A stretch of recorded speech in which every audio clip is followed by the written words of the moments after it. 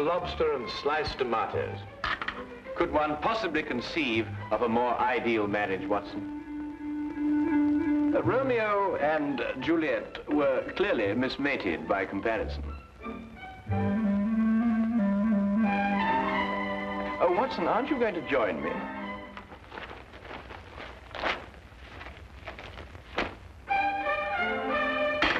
Oh, now, surely, Watson, you can't bear a grudge against me forever for something so trivial. Trivial? And what is trivial about riddling the walls with bullets? I do not agree that I riddled the wall, as you so violently put it. I decorated it in a most patriotic manner. Holmes, I have permitted and suffered many liberties in this flat. First you make those evil-smelling gases. Then you shatter my nerves with those ridiculous disguises. But you, even you, have never covered your activities under the banner of patriotism. Yes, but V are of the Queen's initials. I was only celebrating Her Majesty's birthday. Celebrating Her Majesty? Still, that's no excuse. Well, perhaps I was a little overzealous, but you can't very well blame a man for that. Nevertheless... All right, Watson, I solemnly promise never to do it again. Oh. Well. And lobster and tomato for breakfast. Who ever heard of that? I must say, it looks jolly good, huh? Do you really mean to say you're going to join me? Yes, please. Oh, go on, then.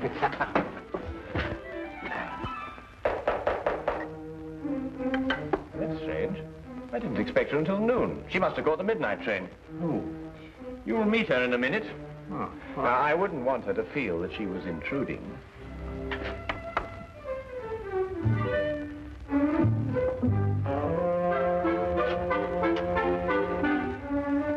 Mr. Holmes? Yes, Miss Millicent Channing? Yes.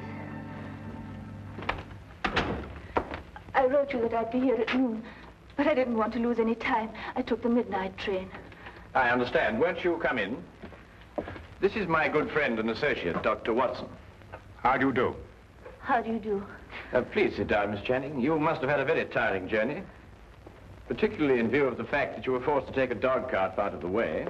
How did you know I took a dog cart? Well, I noticed that your right sleeve is covered with mud. Only a dog cart throws out mud in such a disagreeable way.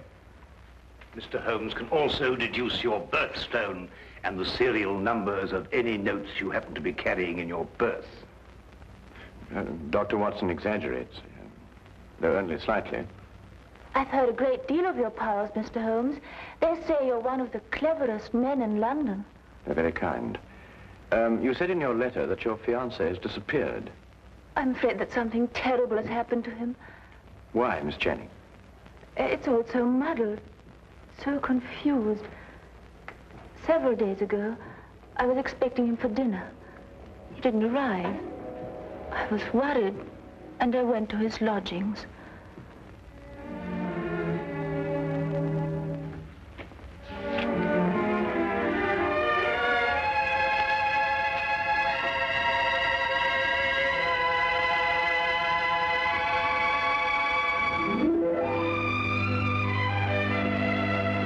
Millicent. They say of Mom it won't come to the mountain. Good heavens, we had a dinner date. At 8 o'clock. Oh, you must forgive me. I've been so deep in this, it completely slipped my mind. Millicent, how would you like to marry a full professor of English history at London University? I'd much rather marry you, John. I mean me. Then, are you serious? You still have 3 years before you can become a professor. It can happen in a month. Next week, perhaps. But how? Well, you know this research work I've been doing on 14th century English history? Yes? Well, I have reason to believe I've made the most amazing, the most fantastic discovery. Oh, tell me. Not until I put my theory to the test. And if I'm right, I can assure you there will be an immediate cheer for me at the university. And more than that, I'll be famous. Oh, but John, this is unfair, keeping me in the dark like this. I promise you it won't be for long. Tomorrow, I go to see Sir Thomas Greystone at Aberdeen to get his cooperation. He won't refuse because my success will bring him fame also. John, You simply must tell me what... Not another word tonight. I'll tell you everything when I come back the day after tomorrow. Remember, good things come to those who wait. But he didn't come back. Not the day he told me, nor the next day. I wired him at Greystone Castle asking him to explain the delay. I received this answer.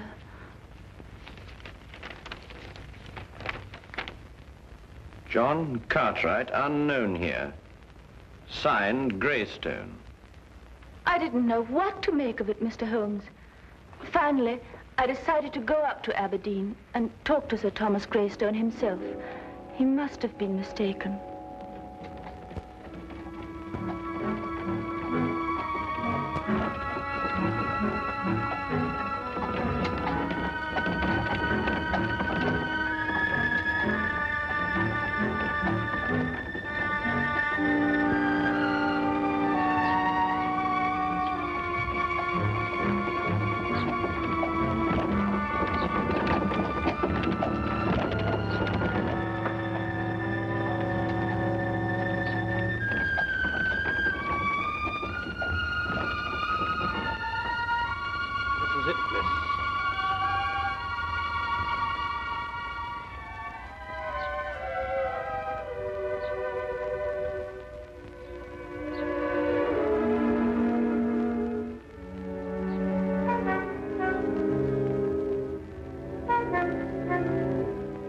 Certainly don't envy you, miss.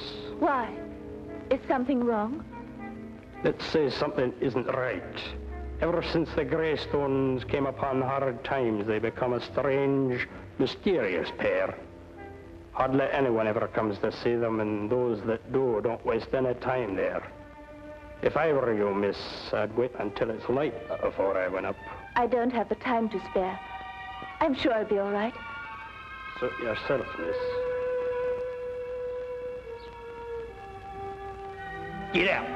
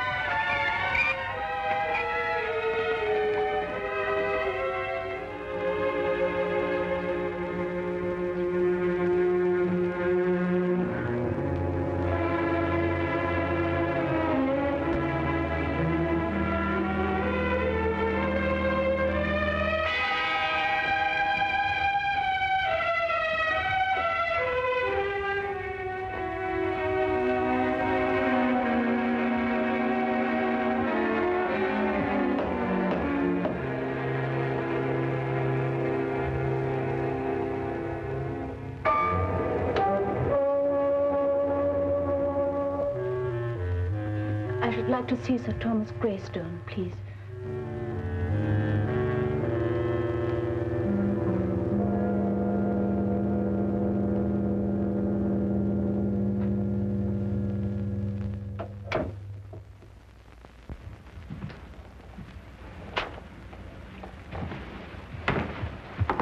My name is Miss Channing. Would you please tell him that... Miss Channing, is it? The lady who sent the telegram? Yes. I hope you don't think me foolish coming here in this way, Sir Thomas. Walter Greystone is my name.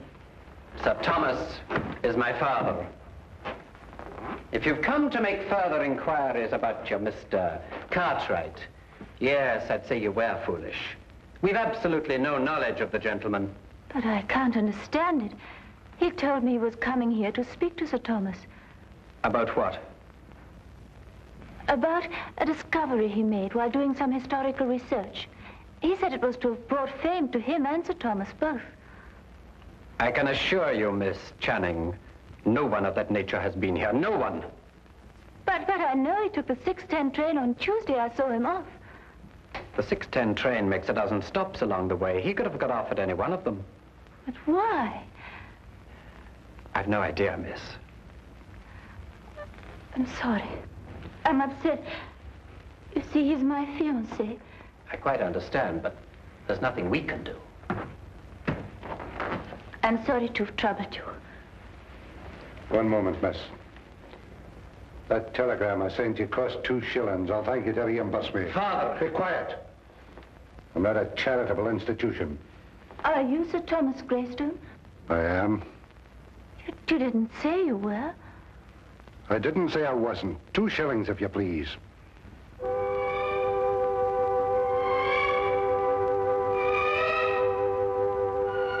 you. Good night, Miss Channing.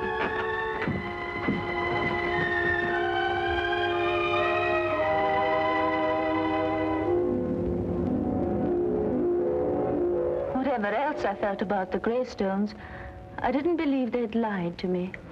Why should they deny they'd seen John? However, as I made my way through the garden, I found this timetable in the bushes.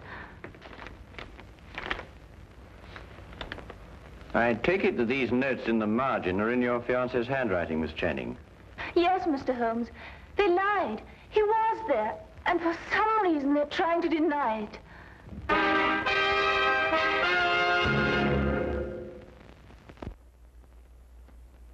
He had evidently asked directions to the castle and jotted them down in the margin. Well, it's perfectly evident the Greystones are lying, but why? Here's somebody offering them a chance of fame, they refuse it. There are other considerations more imperative than fame, Watson. Well, what other considerations, for example? That is our problem. You will help me, Mr. Holmes. I'll do my best, Miss Channing.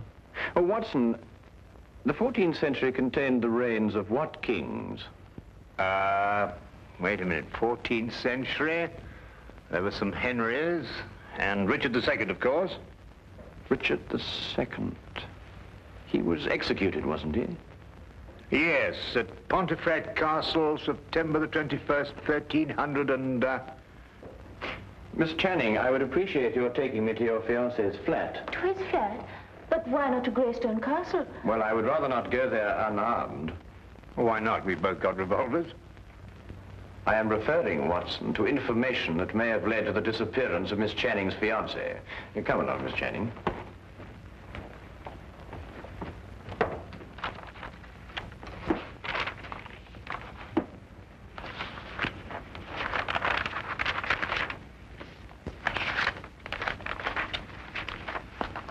Well, I can't find anything there. Perhaps you'd have a look, Watson. Oh, thank you, Miss Channing. Thank you.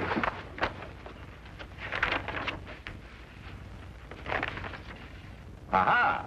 So this is what Cartwright found so exciting. What is it, Holmes? Well, he certainly deserves his professorship if he understood this. Listen. This pledge unto Richard, I, Richard, do make. To return unto Richard, switcher from Richard I take. Let a Richard look on the northern stair, then 6 and 7 is not fair. Press on and through and doon for 10. Beware thou do not linger then. If thou art in and wist ye moot get out, smite eke the lion upon the snout. Meter and rhyme, perfect. Well, what's it mean? Well, it's simple enough, Watson. Look here, Holmes, sometimes I think you'd say that a trip to the moon on an umbrella is simple. Yeah. Well, analyze it piece by piece. The first part is nothing more than a receipt. A receipt? Certainly. This pledge unto Richard, I, Richard, do make, to return unto Richard such things as I from Richard take. Well, apparently Richard had entrusted his possessions to a loyal friend, and he had received his promise that they be returned. Yes, I see that. The rest of the inscription merely tells him how he may get his possessions back. Hence, let Richard look upon the northern star. A sort of map, so to speak. Quite so. Well, but what's all this got to do with Cartwright's disappearance? Well, in Wilkinson's biography of Richard II, it is mentioned that one of the king's most loyal supporters was Richard Greystone, the original owner of Greystone Castle. Cartwright must have had the idea that Richard had left his possessions with him. So he went up there to prove it? Yes. But that still doesn't answer why John hasn't come back. That answer, Miss Channing, may only be secured at Greystone Castle.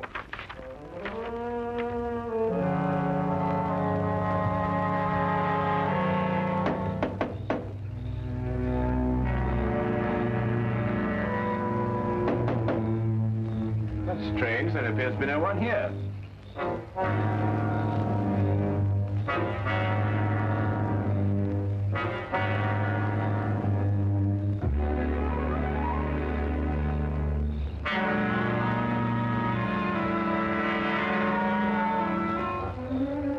I'll go round and let you in. Aye.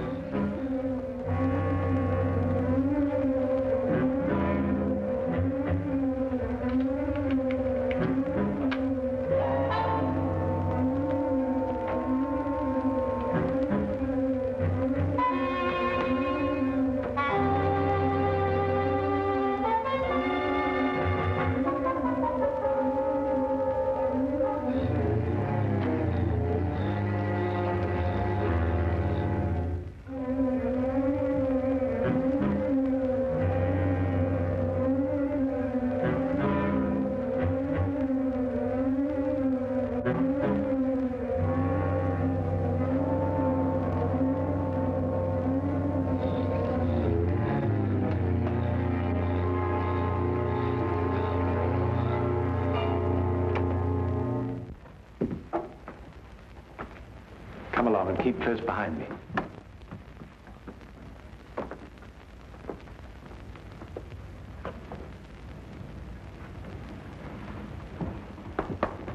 This pledge unto Richard, I, Richard, do make.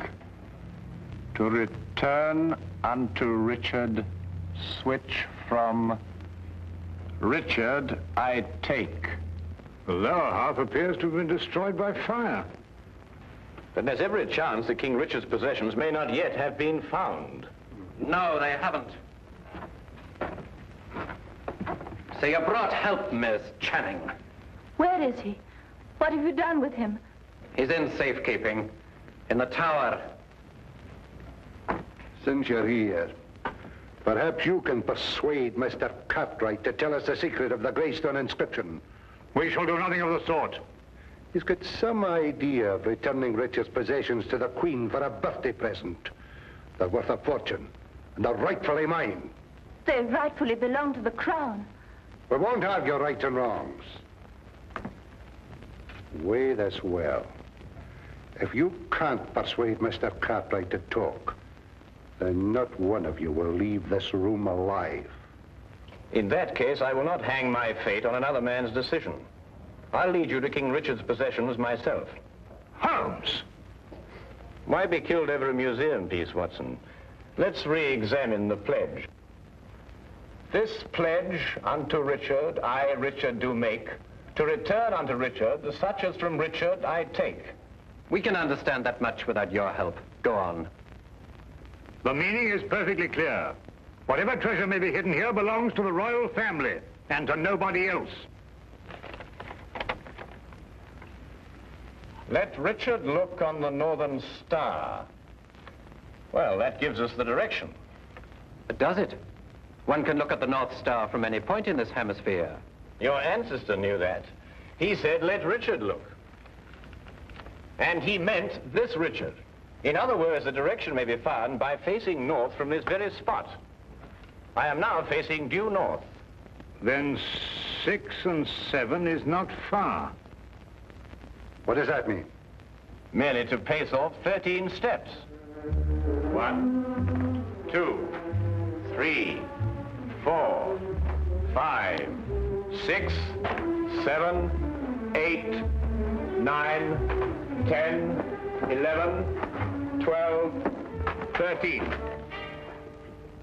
Press on and through and down for 10. Press...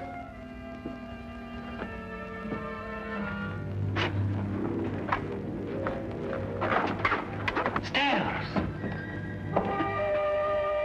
Through and down for 10.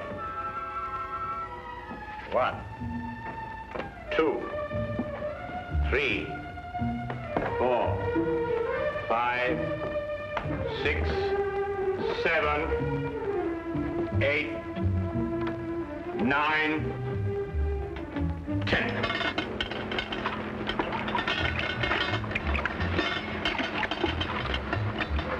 Here it is.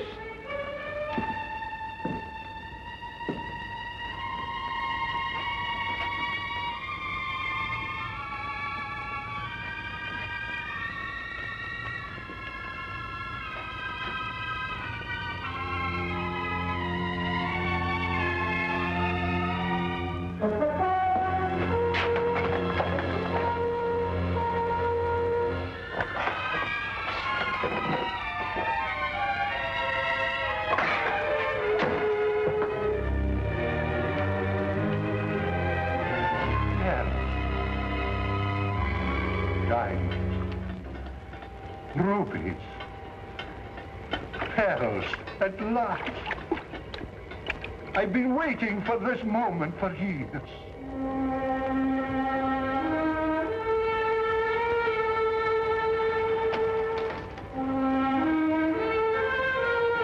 Diamonds.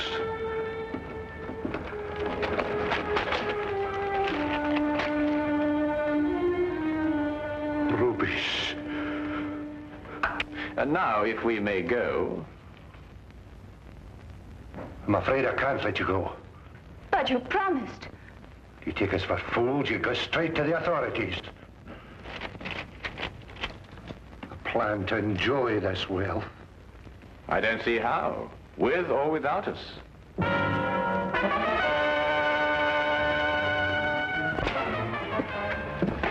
It seems your ancestors arranged for intruders.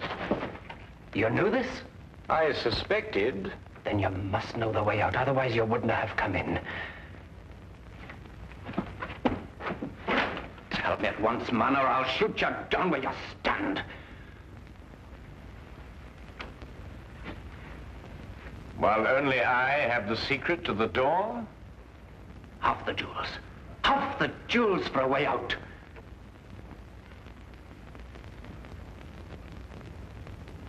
All of them. Show us how to get out, and we'll let you take them all. No. No, they're mine. Not one. Not a single gold piece.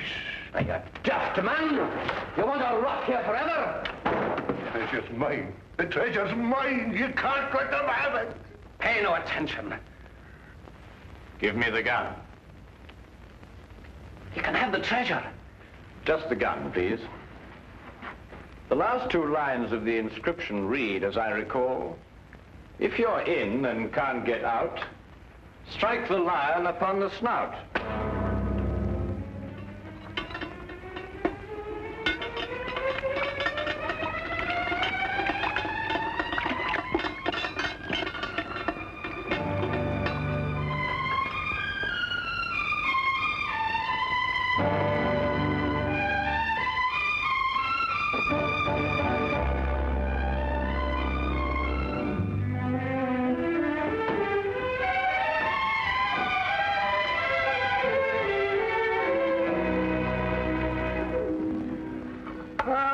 Everything couldn't be better. The Greystones are in prison, the Cartwrights are together again, and you and I are feasting on cold lobster and tomatoes. Well, I have a sense of well-being. Haven't you the slightest twinge of conscience, Watson? Conscience? No, why? Well, I noticed the gold piece on your watch chain. You filched it from the treasure room. Filched it? Certainly not. I made an application for it from the ministry. Oh, did you? Well, that was very enterprising of you, Watson. Yes. Why don't you do the same thing, Holmes? After all, don't you want a souvenir? I have one. Oh, bad.